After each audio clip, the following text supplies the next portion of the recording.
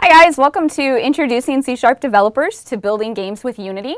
I'm Stacy Hafner, and the purpose of this talk is to walk you guys through the basics of scripting a Unity game. So Unity as a whole can be a little bit overbearing in terms of kind of coming to terms with not only just the engine, as it's insanely robust, but also coming to terms with the different APIs and the different ways that you can go about scripting a game. I figured before I got started, I'd give you a little bit of background information on me, and then I would jump into the format that this talk is going to follow, and then we'll jump into doing some coding and taking a look at stuff. So I have been doing game development for about 2 years now as a hobby, a side thing, in the evenings. And during the day, I actually work on the .NET team, so I'm kind of jumping around and rather busy in both worlds. I started a studio back in 2015 with my husband, and we've released 3 games now on the Android and PC.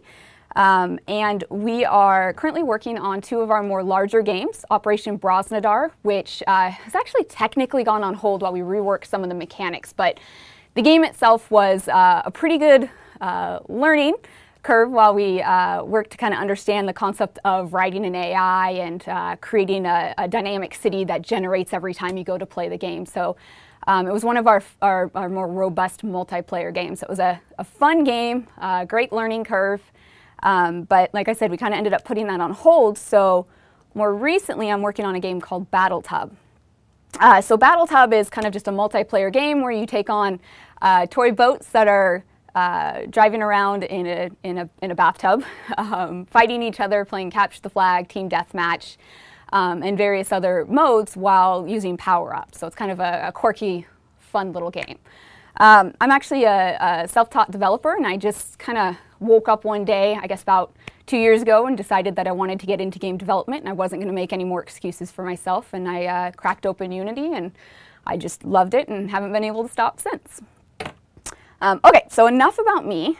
Let's get into some of the more interesting stuff. So this talk is going to follow a slightly different format. So I'm not going to build a game from scratch. Instead, we're going to talk about events, some of the events that Unity uses in order to build up a game. And what we're going to do is I actually have 2 Unity projects that are open. One's kind of an empty project, and we're going to just explore some of the events and when they trigger. And we'll talk about some of the real-world use cases in which you might use these events. And then we're going to actually jump over to a case study, which I've called Extreme Monster Truck. As you can tell, I'm not the most creative with my naming, but it works. So we'll kind of jump back and forth into both of those worlds. And so before we jump into that stuff, I do want to make sure that I get everybody on the same page on Unity. So we're going to go over just a couple of basics, more around terminology and how Unity kind of handles certain things. So right now I kind of have an empty project here. And then I also have, this is Extreme Monster Truck. So this is kind of the pre-set up world of Unity, and I'm hoping you guys can see this. I did zoom in, so hopefully that works okay. But what you can kind of see when looking at the Unity environment is there's kind of a lot of stuff going on, but on the left-hand side is a hierarchy. And with this hierarchy are a set of, or basically what is known as a game object. And game objects are essentially just a container. And what you end up doing with these containers is you define their purpose by creating what's known as a component. So if we take a look at the camera, for example, this camera is technically just a game object, but what defines it as a camera is the fact that it has these components on the right-hand side under the inspector. You can see there's a camera component, a layer, a flare layer, a lot of other scripts. So you can see there's actually just quite a bit of different components. Some of these are actually effects that are happening to the camera after to make the game render a little bit more crisply. And the effects, as you guys see when I go to play, are actually free as part of Unity's standard library, which is really neat.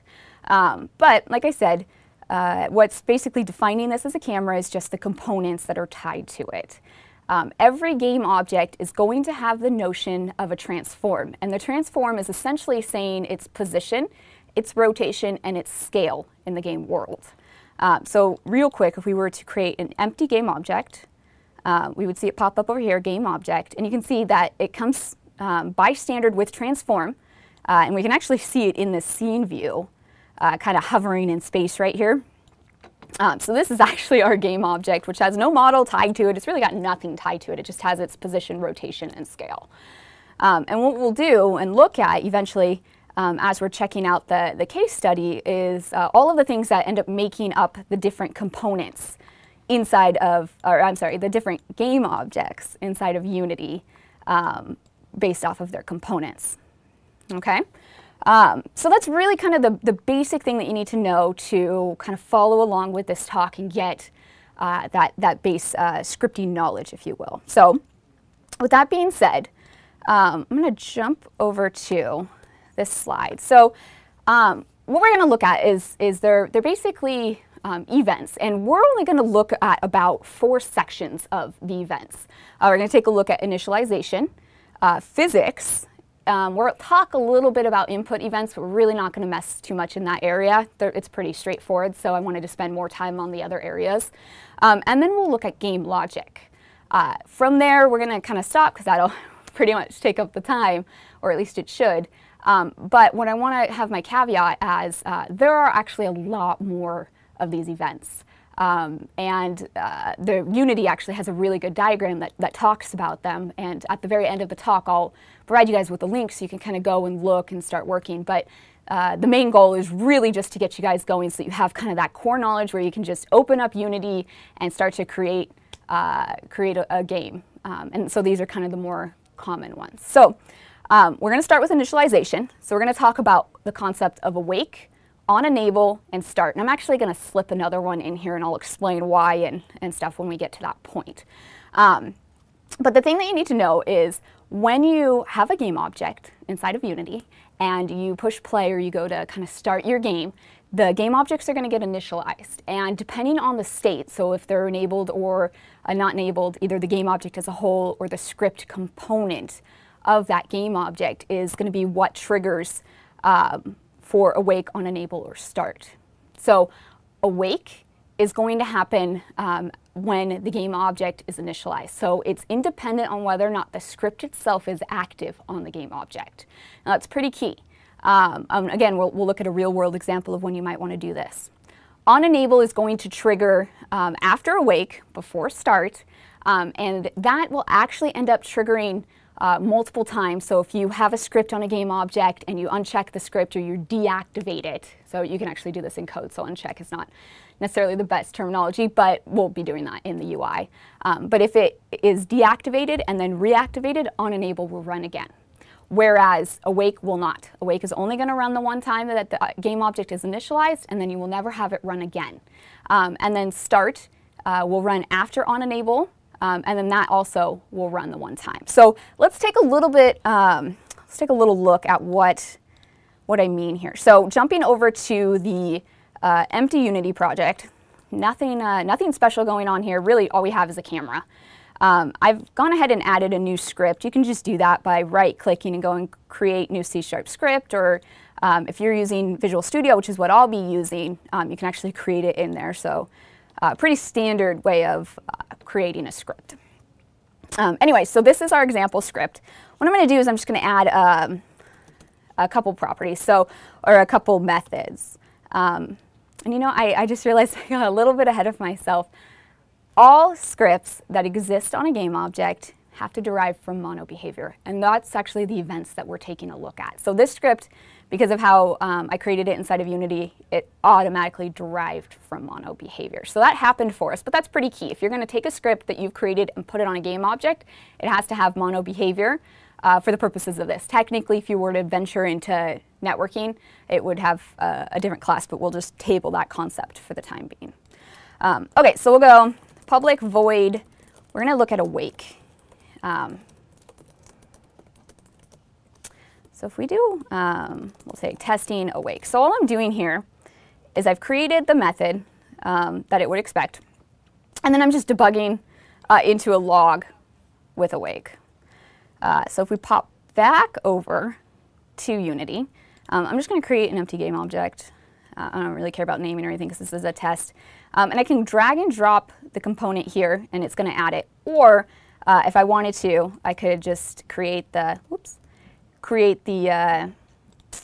or add the component and then search and find it. So that's it. We've basically defined, kind of going back to that concept of you're defining the purpose of a game object by adding components. We've defined this one's purpose by adding the script. And so notice here, there's actually no checkbox, right? There's a checkbox here for the game object, but we have nothing for the script.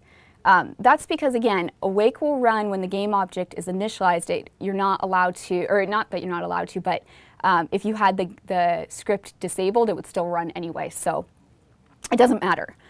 So the editor just kind of hides that from you. So if we hit play, and so the reason I don't see anything here is up here you can kind of do some filtering. Apparently I have my warning messages filtered off. So if I just click that, I can see testing awake kind of popped up. So I can see that the game object was initialized, happened really fast, and then we saw the awake method.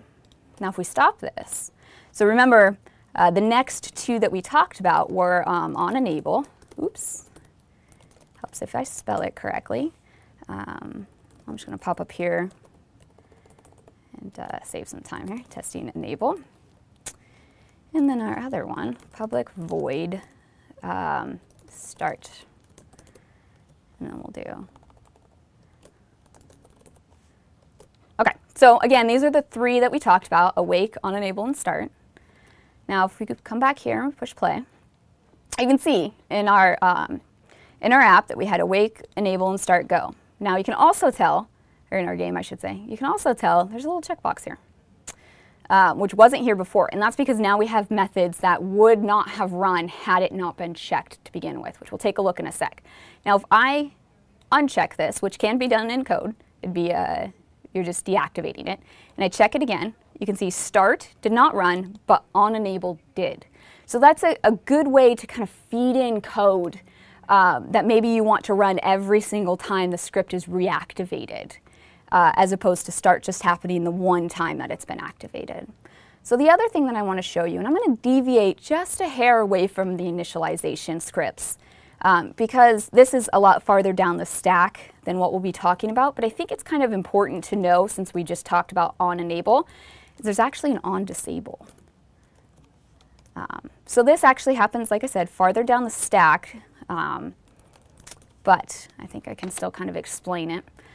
Okay, so we have on disable. I'm going to go ahead and push play. Actually, I'm going to uncheck this so you can see the other behavior. So I'm going to push play. You can see awake is there. If I check it, we've got enable and start. If I uncheck it, we have on disable that just got triggered. I check it again, and my enable should have. Oh, it did go. So you see this little counter? I have a collapse. So it did go. But if I uncollapse it, now we can see the actual order in which stuff is happening. So we had start go, disable went, enable went, and again, if we kind of kept up with that, we would just see it keep happening. So very useful. But let's take a look at a case where we would have actually put this into play with the demo game that we're looking at. So before I show that, let me show you the actual game. So this is Extreme Monster Truck. If you push play, we've got a little bit of a camera zoom. I'm glad that worked, because that's actually kind of buggy. We have an animation that's coming down. My scaling's off because I've zoomed in and I didn't set things properly in the anchors. But basically, when that light went green, my controls were handed to me and I can drive the car. You can see I'm kind of moving around here a bit. I've got some steering stuff that's going, I've got some momentum that's happening, and I've got some particle stuff that's occurring behind. So we'll take a look at some of this behind it. So the other thing you'll notice is when I go through these little checkpoints, a new one of these ends up getting created. We'll also take a look at how that happened and some of the concepts behind it. So that's basically the kind of bare bones of Extreme Monster Truck. And right now I'm pushing the space bar, which has eventually caused this to stop. So we'll also look at how something like that gets done. Okay, so taking a look at Extreme Monster Truck, we'll take a look at Awake, because that's our first one. That one tends to again, only happen when the game object itself has been initialized. It's not relevant to whether or not the script itself has been active. A time in which you want to do this is if you need to follow something that's known as a singleton pattern. So with Unity, if you have a script and you want it to inherit from mono behavior, you can't turn it static. And you can't turn it static because you can't instantiate a static object, whereas you would actually need to with Unity if you had it tied to a game object. So the way around this is a singleton pattern.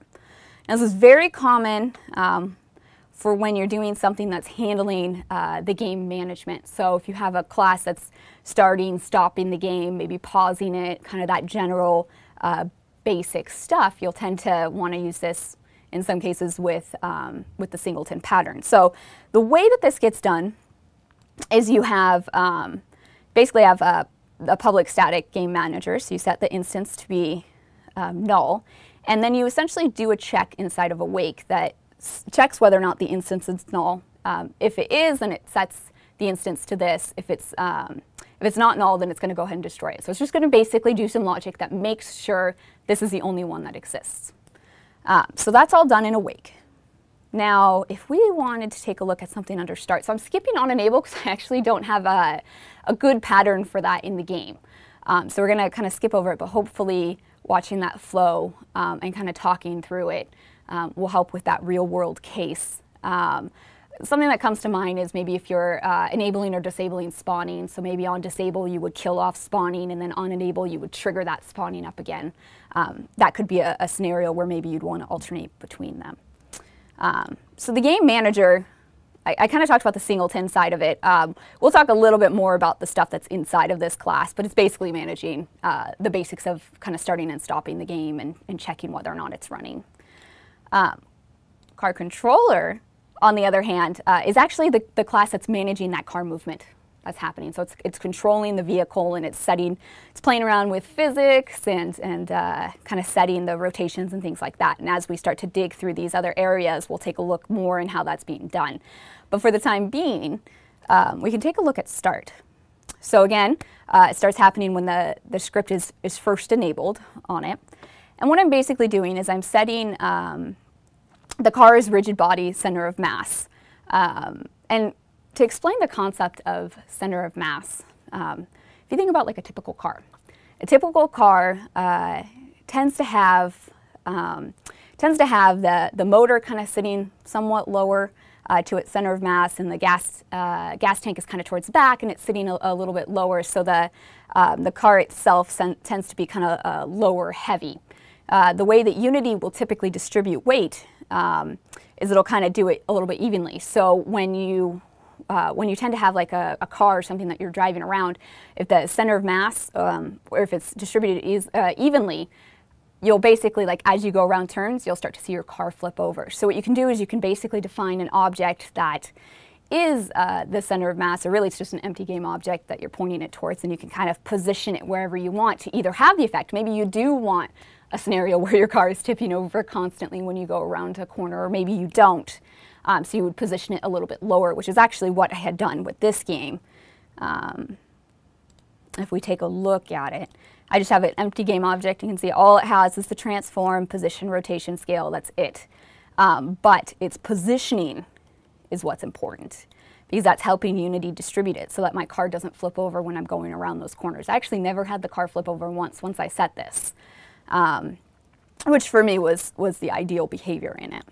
So basically what I'm doing in start is I'm saying, hey, car rigid body, which is a physics component, or tells it it's a physics component. I guess that's a decent way to put that. Your center of mass is going to be this game object. So I'm just basically saying, find your child that's named center of mass, and then get its positioning, its local position. So basically its position relative to its parent. And then the other thing that I'm doing is I'm just getting a terrain texture name. And this actually, it's not really that important for the purposes of this. But basically what that's doing is that's just helping me change the particle color, the stuff that was coming up behind the tires, from brown to green, depending on if I was on dirt or if I was on grass. And the reason this is sitting here is just because I want to get whatever it's sitting at. So with this being here, I could take the car and put it over grass, and I would still have like the green colored particles pop up right away by having it in start. So that's an example of type of stuff that you would do. Typically, it's going to be initialization type of stuff that you just kind of want to do once. So a little bit of caveat. We'll talk about update in a second, but basically update is going to be something that continuously runs in a loop. You want to be very, very careful of doing the initialization stuff inside of an update because that's going to run very frequently. So usually you kind of want to just do that right away, maybe store it in a variable. That way you're not constantly pinging your game. Okay, so that's an example of the three main initialization areas. The next section is physics. So most games are going to work with physics. If you're doing a 2D or a 3D game, either way, you're typically going to work with some level of physics. So in this case, we're working, of course, with a 3D game. So that's kind of going to be our profile. But just keep that in mind that there is the concept of 2D physics within Unity as well. So the first one, we're actually going to probably pop back in on these because each one is an interesting concept all on its own. So the first one is fixed update. So fixed update is essentially fixed on a certain frame. Lots of the same words there. But it's basically like a fixed time step. So fixed update is going to run every single time at a certain rate. The default in Unity is 0.02 seconds. So every 0.02 seconds, this is going to run and compute the physics. So it's actually considered a best practice that if you're doing anything with physics, you do it in fixed update because it offers a lot more precision. And we'll look at that a little bit more when we hit the game logic and the concept of how update works and runs. And then we'll talk again a little bit about the differences between the two. But for now, fixed update is default to a 0.02 interval. And you want to try and focus your physics on it. So to draw on this a little more, if we hop back in to our empty project, we're going to hop back into the code. I'm going to get rid of this because we don't care about these anymore. And we'll go public void fixed update. And then we're just going to do debug.log. I'm not used to typing on this keyboard, so I apologize for my mistyping. So debug.log testing fixed update, and then we're actually going to do time.fixed delta time, and this is basically going to give us the interval time in delta time, essentially. So we pop back over here. We're going to push play. I'm going to pause it really fast too. So play. We cleared out. Did I do debug? Did I save? I did save fixed update. That should have worked. Oh, I know why. I didn't have my script enabled. That's actually a really, really good learning point. The two things that that tend to get me is either I've kind of messed around with the script, I've enabled or I've disabled it, or sometimes I'll jump into VS and I'll go and I'll create something, I'll just get so excited to go test it, I'll forget to add it as a component, and then it won't trigger, I'll go back into it, I'll start debugging it, and then I realize that it was just a silly mistake where I didn't add it as a component. So just try to be wary of making sure that you end up doing that, because that can send you down a path of just really long debugging for no apparent reason. Okay, so back to what we're seeing. I'm actually going to pull this right here so we can kind of see a little bit more of it. So you can see I've got the game paused, so it's not happening anymore, but you can see that it was constantly calling that fixed update, right? So it's running on a loop, and it's running every 0.02 seconds. So again, you want to tend to focus physics in this area. So taking a break and popping over to our real world example, I think, yeah, so Cart Collider is really going to be, I think I actually ended up clearing that. So we'll hide start, or Car Controller, excuse me, is going to be our example in this. So in fixed update, what I'm doing is I'm doing some of the physics stuff. So I'm actually handling how the car is moving inside of fixed update. So you can see I've got a couple inputs here. I've got the concept of brake, the concept of moving forward, and the concept of moving left to right. Unity has this notion of setting an axis. So technically, you could check for an individual keystroke, but that offers a little bit less flexibility when it comes to wanting to enable your players to set their keys to something that maybe they're a little bit more comfortable with. So I tend to always err on the caution of the axis, which you can define inside of Unity under the input section. And then I'll just set the controls there. So before I jump into exactly the stuff that's happening, I want to pop back into Unity and take a look at our truck. So our little monster truck is this top level game object here. And it's got the concept of a rigid body, which basically tells it that it needs to work with Unity's physics system. And then it's got the car controller. This is that script that we were just taking a look at that's handling the movement of the car. So it's sitting on the top level item. And it's got some references here. Okay, so it's got the concept of the axles. We can see that it's actually a list, and it's got two sets. So it's got the first one is the front axle, and the second one is the back. And what I've done is I've set it to say that the motor, which is going to handle the pushing the movement of the car. So in I guess Unity's world, it's motor torque, and when you apply the motor torque to it, a positive number is going to move it forward. A negative number is going to end up moving back.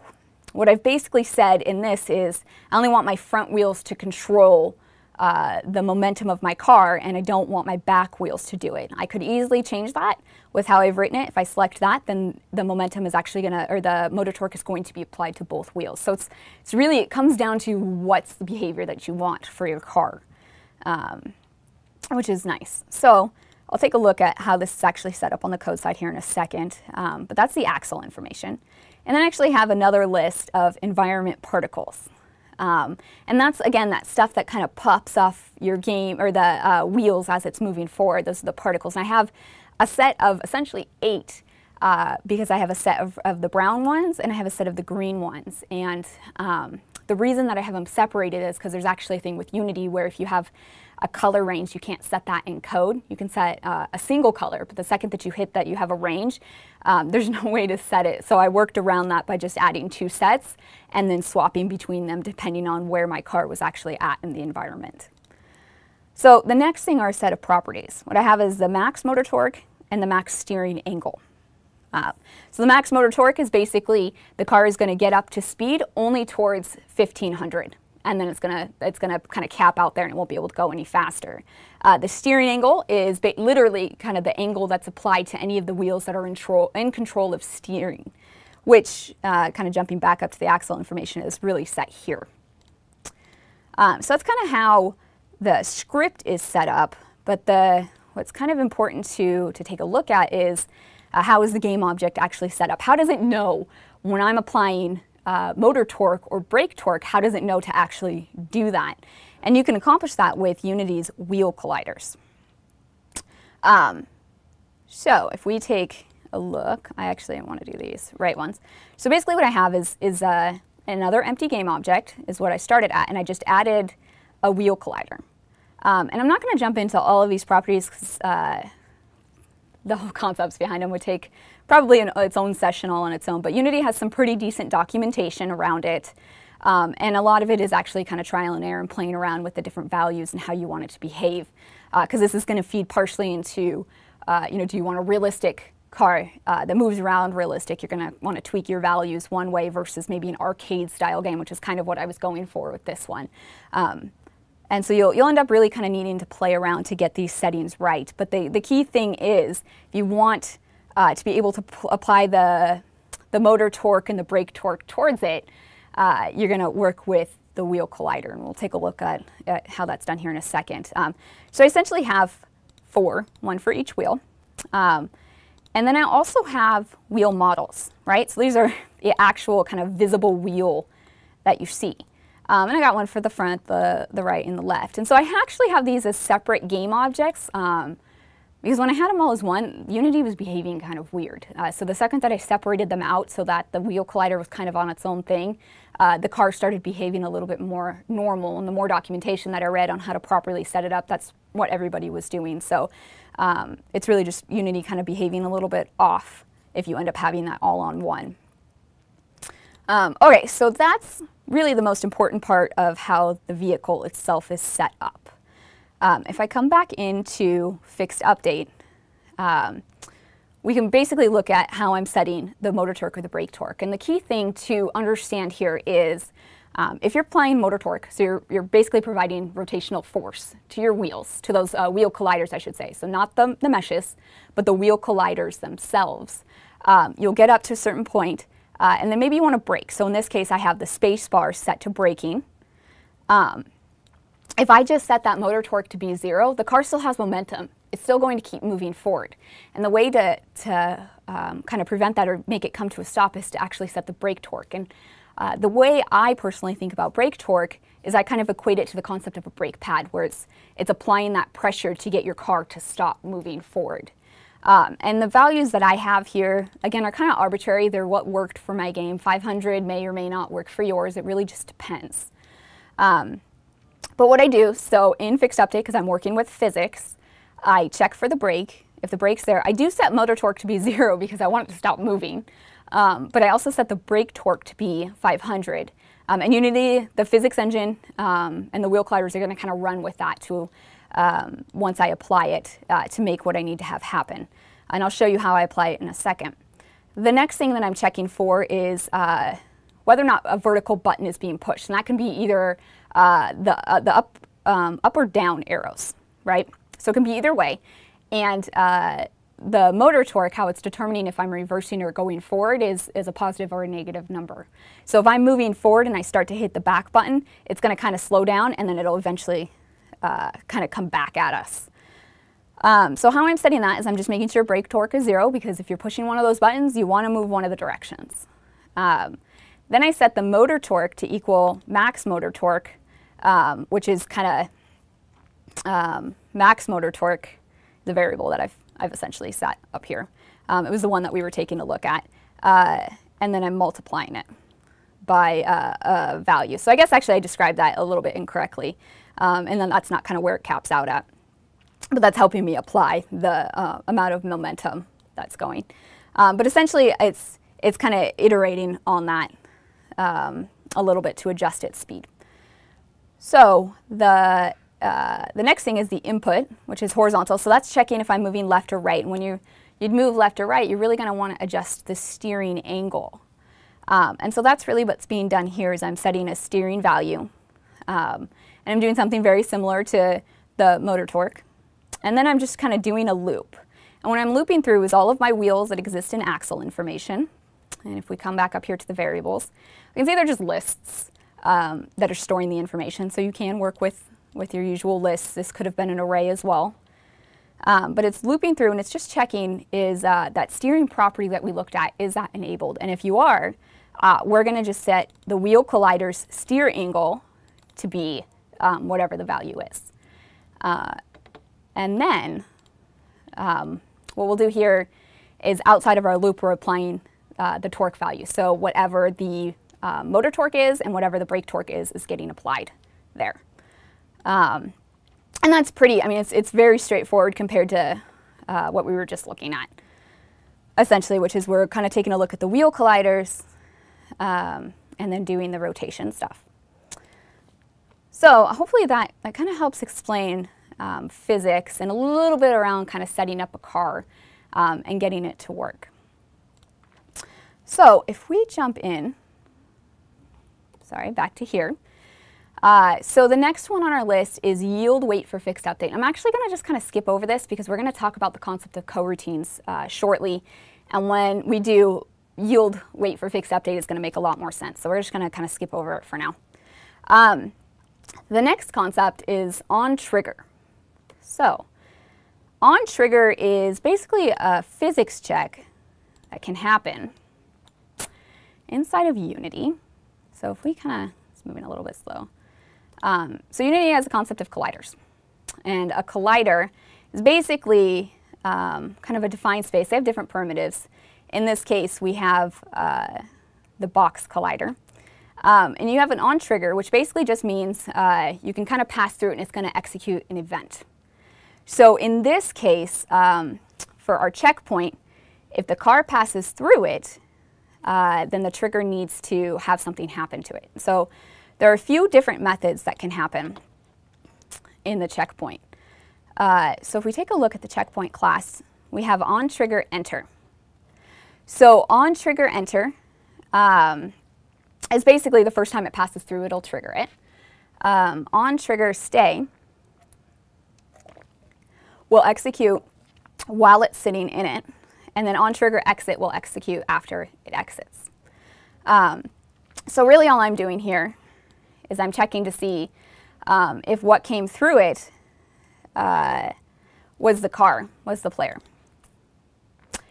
And then executing a set of code. Okay guys, so we were talking about on trigger and on collision, which are our last two physics areas that we're going to take a look at. So if we kind of pull it into our current game, which is the Extreme Monster Truck, and we take a look at how the checkpoint is set up, we actually have two colliders sitting on it. And I did this for demonstration purposes, and really, if you were to set one of these up, you would probably add the second box collider, because that's going to prevent having something that's not a trigger is going to prevent a vehicle from being able to go through it. We'll take a look at exactly what I mean here in a second. But basically what you have is you have a component that you can set up, and in this case I have a box collider. And for this middle section, which is the pass-through that a car needs to do, I have is trigger set. I can actually tell my computer's doing some weird coloring. I apologize for that. Not sure what's going on, but hopefully you guys can still see what's happening. The second collider that is there does not have this trigger set. If I hit edit collider, I can actually see it's somewhat invisible, but it's sitting inside of it, so it's a different square. So to show you the actual mechanics behind the game, if I push play, I should have had a switch for this so that I could skip the animation. Sorry about that. That was kind of an oversight on my end. Okay, so if I go towards this, pay attention right here where the checkpoint is. Second that I pass through it, hitting the brake to pull it back, another checkpoint was created. That's because I have code that's checking for on collision enter and saying, hey UI, go and create this new thing and start another timer. Now if I turn around, I come back at this, and I'm shooting for this. This is where I had the other one that wasn't a trigger set. You can see the car kind of bounces off of it. That's because it's kind of a collider in the more traditional collision detection sense. If I go to this other side over here, and I try to do the exact same thing where it doesn't have one, you can see I can just pass through it. So it's a good way to kind of create a little bit of the physics in the sense of how maybe two objects that collide interact. Either you can have the concept of a pass-through and just a trigger or a set of events, or you can have the concept of kind of bumping into it or colliding into it. So again, to kind of pop over to the code side of how this is set up, I have the checkpoint, which is that model that you guys see in the other game basically has this script component tied to it. I check for two things. One, I check to see is it the next one up, and that kind of prevents the person driving around from cheating, skipping all of the checkpoints and going straight to the end. It'll actually, the logic that I have built out will look for the next one down the chain. And then I have the method on trigger enter. So as I was kind of mentioning, there's really about three. There's enter, which is going to be your first pass through. There's stay, which is actually going to kind of happen on a repeat for as long as it's in it. And then there's exit, which is going to happen after it leaves. So in this case, there's just enter, and then we're doing that logic check that I was just explaining. Its counterpart, which I don't have a good example in this game, but the counterpart is basically, actually, I'll show you a little trick. With Visual Studio, you can do Control-Shift-Q, and it pops up mono behaviors. We can just do on collision. Oops, if I can spell. You can actually see there's a couple here, but on the enter, the exit, and the stay. So the same concept, you're just colliding instead. Okay, so taking a look at our kind of list of events, the next one in the order of rendering is input events. And I'm actually going to skip this one, mainly because I just didn't have a really good example, and it's pretty straightforward on how this works. The inputs events are essentially on mouse down, on mouse up, on drag, or on mouse drag. And it's events that happen either with the GUI, so the kind of the UI stuff, or the detection for the colliders. So again, it's pretty straightforward. Just think about the typical kind of mouse effects that you're using as you're working with stuff. The last one is game logic. And And so for game logic, we have the concept of update, yield calls, which feed into the concept of a coroutine, and late update. So the key thing for update is this is frame rate dependent. So the reason all right, let me actually explain that a little bit more. So the frame rate that a game gets can depend on a lot of different things. How much physics are you using? How intensive is the game? Is it, what's the performance like? Are you kind of taking down the frame rate by maybe doing too many things at once? The other thing it's dependent on is the actual computer itself. An older video card might get a little bit more poor frame rate compiling as it's going, where a newer video card might give you more frames per second. So it's a little unpredictable in that sense. So again, that's why you would typically do physics and fixed update, because it's more predictable. So to illustrate this a bit, if we pop over to our empty game project that we have, and we do public void update, and then we're going to do something very similar. So we're going to do a debug, but we're just going to do update. And we're not going to do fixed delta time, because that's for fixed update. We're going to do time. Sorry, delta time is what I was looking for there. We're going to do time.delta time. And then we'll pop back into Unity. And we'll clear this. I'm actually, well, no, you know what, this is fine. So I'm going to push play. And hopefully it's going to want to compile update. Fixed update should be going. It's actually a little weird. Oh, I did it again. Here's another tip with it. If you have the game running and you make changes in the inspector, that doesn't transfer back over when you stop running the game. So what I did last time is I checked this script while the game was running, but then when I stopped it, it defaulted back to its state before I was running, which shut it off. And that's actually something that tends to get me quite a bit on occasion. Anyway, so if I pause it, so I just ran it, but if I take a pause and I scroll up, we can kind of see the order in which things are occurring. So we see fixed update triggered on 0.02. And actually, update went 0.02. So we're kind of going, but now you can see here, update's actually triggering. So time.delta time is the time from the last update. So we can see here, the time is a little bit off. Or a little bit different, I guess I should say. It started out at 0.02, then it kind of changed, and it's fluctuating a fair amount. So that kind of feeds back into the unreliability of how often update's going to happen. So what you typically want to put in update is more game logic-esque. So for our real-world example, for car controller, remember I was talking about the concept of the particle effects and how I needed to do a check to see what I was on the terrain. Was I on dirt or was I on grass? That's a check that I'm actually doing in update. It's not a physics, even though it's kind of happening in relation to the car, which is doing physics stuff. The actual check and that behavior is not a physics type thing, so it really belongs in update. So that's kind of typically the area or the types of things that you would do. I think I might, yeah, I do have something going in the game manager, which is basically as the car was driving and the UI stuff was going in, it was kind of moving forward in the time check. That was also happening in update, because again, it's not physics, and that was happening on the game manager. So a couple things in that area, and I think we're getting low on time. So I'm going to skip the concept of coroutines. The main thing for coroutines to understand is they're pretty useful when you want to do a set of game logic and maybe you want to pause and wait for something, because it allows you to wait for seconds. So you can wait for a set duration of time.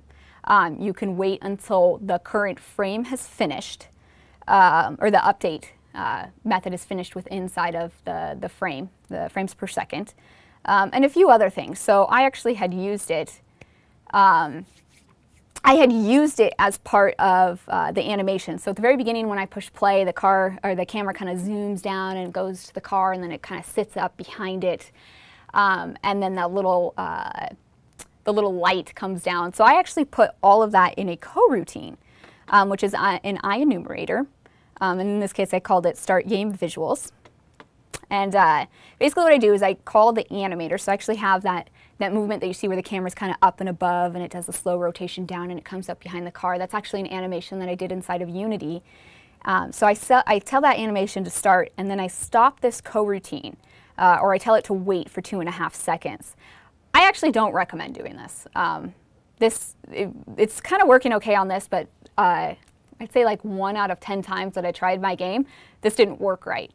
So this isn't really a good practice, but it's good to show kind of the concept of you can do something, you can wait, you can do something else, you can wait, that kind of a momentum. What I was actually finding is I think it's cutting it off. It's kind of a weird behavior. Anyway, so I set that. I wait. When the animation is in theory done, I say the camera can follow the car, and then I tell it to do a couple other things. So I tell it now to trigger the, goodness gracious, I don't know why I can't think of the light. I don't know why I can't think of the word light.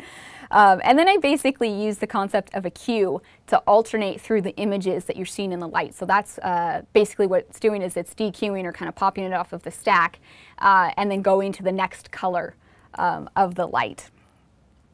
And then once that's done, so once I've hit green, and each time it goes through it, I make sure that it waits for 2 seconds before it goes to the next one, so you kind of have that animation. Again, in reality, I would probably have not done this way. I would have just used Unity's animator stuff instead of kind of doing it in code, but I thought the concept of showing cues was, and how you can use that was pretty interesting in this scenario.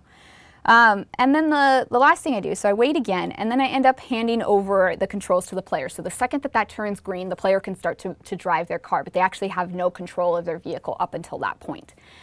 So again, coroutines are really useful for doing something and waiting. And this section here where it says yield, return, kind of new, this wait for seconds, there's a few different ones. So there's null, and there's wait for seconds, which we're seeing. That's actually the one that I tend to use the most.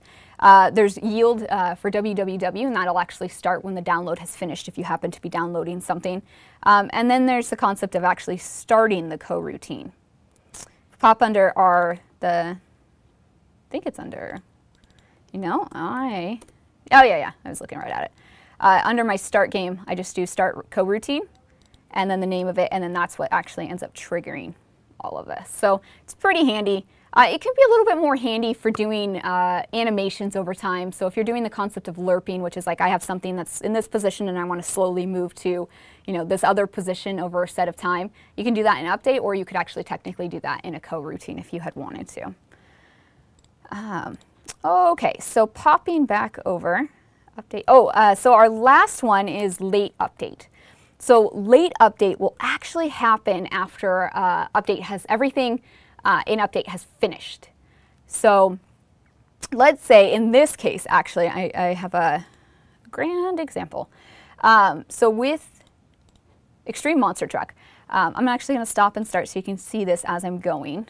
So we go over to the game, push play, and I hit the play button. You can see the camera is kind of moving down. I almost wish that bug would have happened so you could see. But basically, what happens is as this light is going, there's a point where the camera actually locks onto the car, right? And that's here. Now, the logic for the camera locking onto the car is done in late update, because I want the camera to move and look at the car after all of the update stuff has finished, after everything's kind of stable for that particular frame, if you will.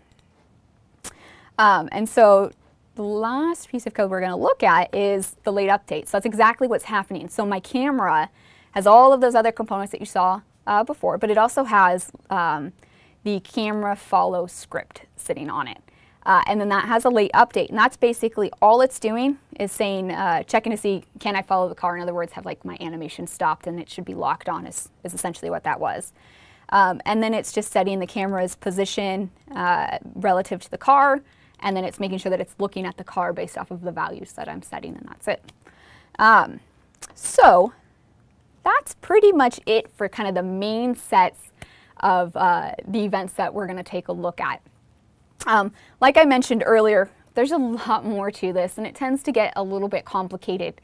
My recommendation is if you're kind of just starting out on Unity, just take it slow, start learning things bit by bit, and don't get overwhelmed with the APIs. Actually, had somebody kind of stopped me in the hallway earlier today and said they tried to make a Hello Game with Unity and got that up and running, and then they felt like they were just tossed over a cliff because of kind of the APIs. And I can understand that feeling. So hopefully at the end of this, I've kind of given you guys the tools to get going and start to learn.